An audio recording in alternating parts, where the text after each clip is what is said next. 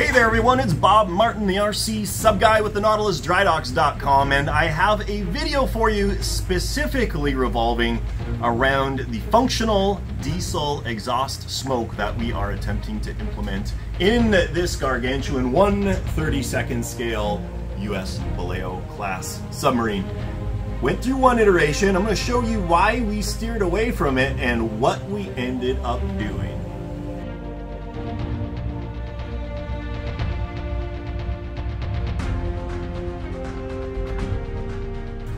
So if you follow my channel, and I sincerely hope you do, you'll have seen I posted up a short video showing the smoke billowing from the model as we had it sitting on there, utilizing the first version of our smoke system. Now that one is built around sort of the traditional smoke system that uses glycerin burned to actually create smoke. Now the challenge with that, and I'll show you what we came up with, is that we need an air intake for the air pumps to draw air in and blow out here.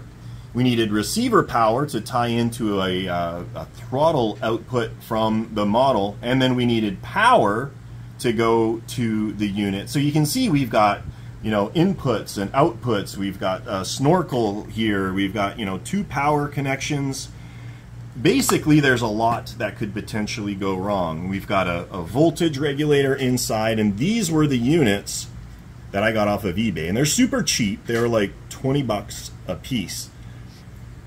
Unfortunately, it has a couple of drawbacks. One, you can see all kinds of oil in here. So these units leak. They're leaking oil all over the place. It's a mess. Don't like it.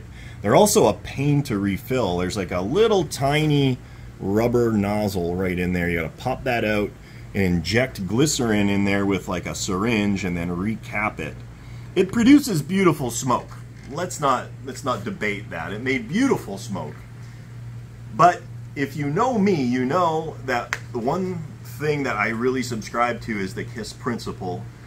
Keep it simple, stupid. And this is about as far from simple as you could possibly get. So what actually prompted us to switch finally at the end was these units ended up taking a dump on us. For whatever reason, they ended up drawing a tremendous amount of current through the receiver.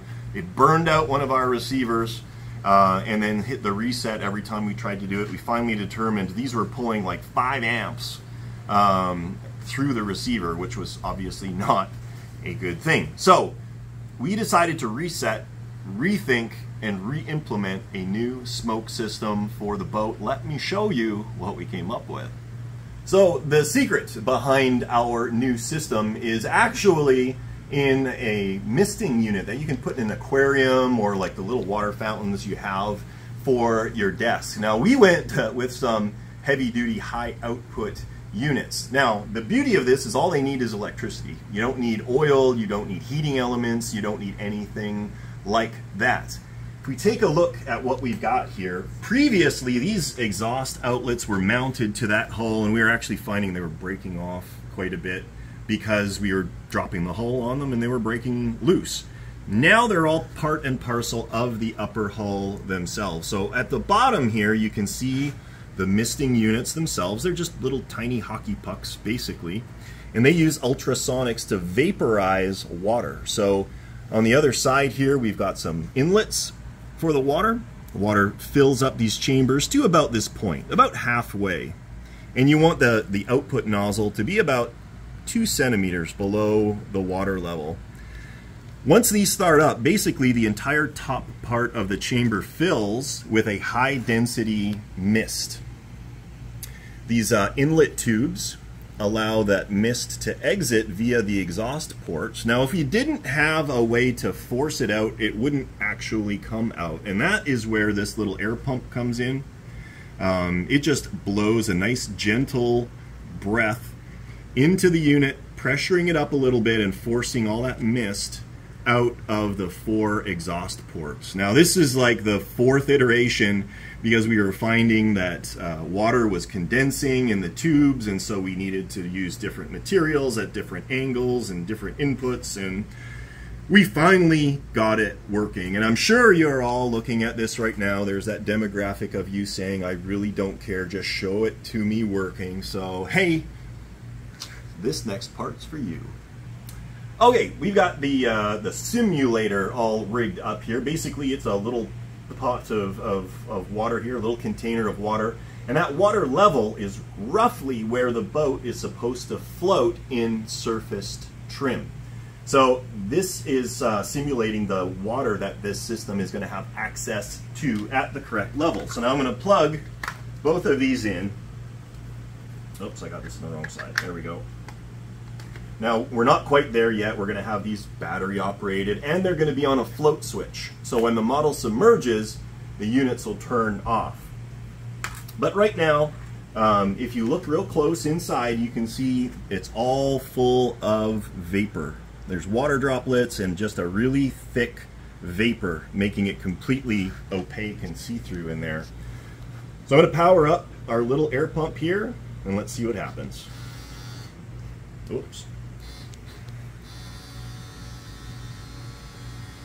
So we've got this like nice steady stream of simulated exhaust that's nothing more than nice cool water vapor. No oil, no smoke, no heating elements.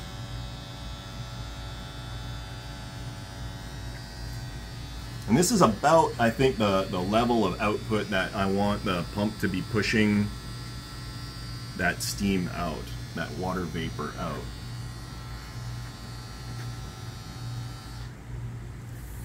So, there you go. In theory, this is going to work really, really good. The only thing we have left now is to gut that old smoke system and reuse that watertight container to house the 6S lithium polymer battery that is going to drive these misting units, as well as the air pump and ultimately the float switch on the outside.